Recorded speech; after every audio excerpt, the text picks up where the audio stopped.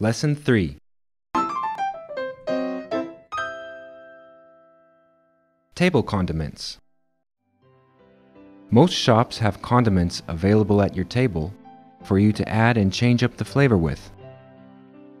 There may be black pepper, hot pepper, vinegar, rayu or spicy red pepper oil, or sesame seeds. Ramen shops that have pork broth or tonkotsu ramen often have beni shoga, which is red ginger, takana, which means spiced Chinese mustard greens, or nama ninniku, which is raw garlic. Garlic crusher.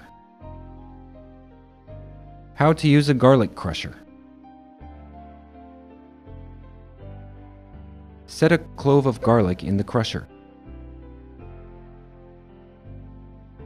And here is how it's crushed.